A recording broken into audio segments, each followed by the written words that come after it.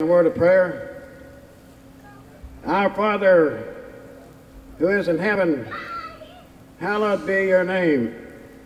Thy kingdom come, thy will be done, on earth as it is in heaven.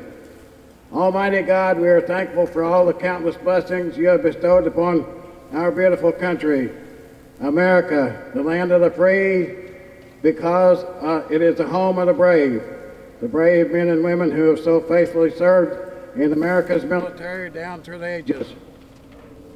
We thank Thee, Almighty God, especially for America's returning troops, heroes from the Operation Iraqi Freedom and Operation Enduring Freedom, and would ask your continued blessing in divine intervention in the lives of those still over there fighting for the freedom that so many American citizens regrettably take for granted nowadays. We thank Thee, Almighty God, for the disabled American veterans for which this great organization stands. Veterans helping veterans, helping to build better lives for all of our veterans and their families.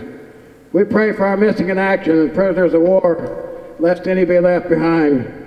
We thank Thee and praise Thee, O God, for everyone gathered here today to enjoy the fruits of the labors of the Disabled American Veterans Chapter 16 volunteers. And now we thank Thee for the food we are about to partake of and the source from whence it came. And I pray that you will especially bless our Chapter 16 cook, Comrade Butch Lightfritz, and all of his helpers.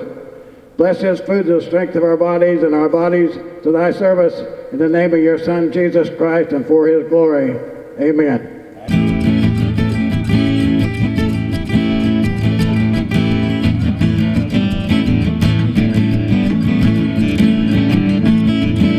I just got into town about an hour ago. Took a look around me, which way the window. A pretty little girl in a Hollywood bungalow. You a lucky little lady in the city of lights. Just another lost angel. City of lights.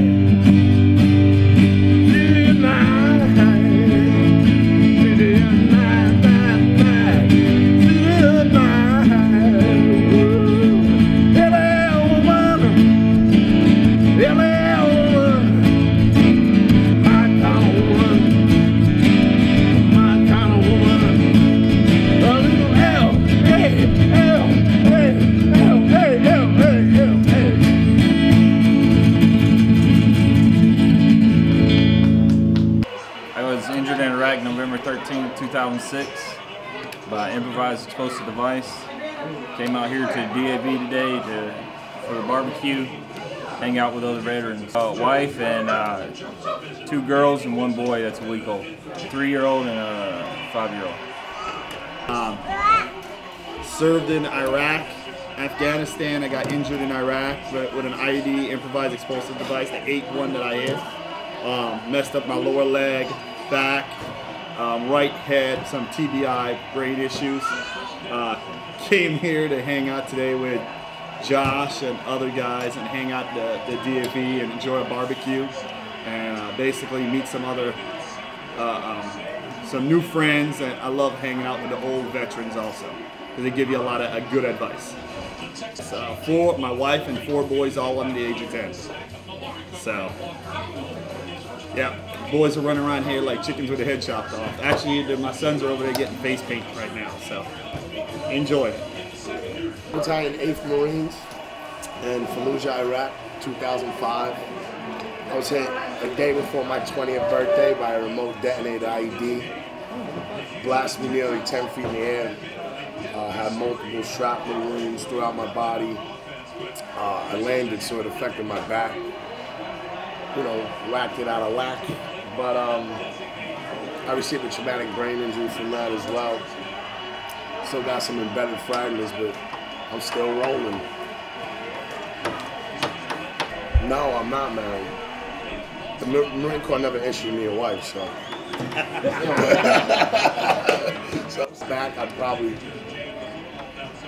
put a lot of, tarnish those relationships a little bit because they didn't really know how to deal with my injuries, and neither did I. So but I still have a support system here. I am in a relationship with a female, and Thank God. but she ain't issued yet. She didn't get that rock on her finger. Yeah, exactly. She didn't get her orders yet. But no, I'm good to go. VA takes care of me well. I work up there as well. We got a shout out to Mission Continues for sure. We're both fellows at Mission Continue. I wasn't able to come to the event they had at Home Depot, but I do a lot of public speaking on the Mission Continues. Been a fellow for the last 3 months.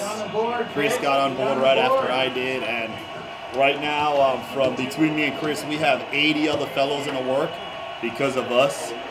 Send them to Tiffany Garcia through the Mission Continues. So we're gonna have a lot more fellowships coming through for the Mission Continues. Yeah. So yeah. On that note, probably spoken.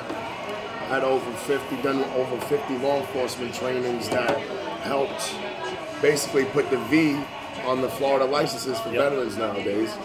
And Orlando Sentinel did a feature last year on homeless veterans. Also, I'm not sure who else did it, but Orlando Sentinel had that article, and the reason behind having that article was to get a grant here in Central Florida for veterans.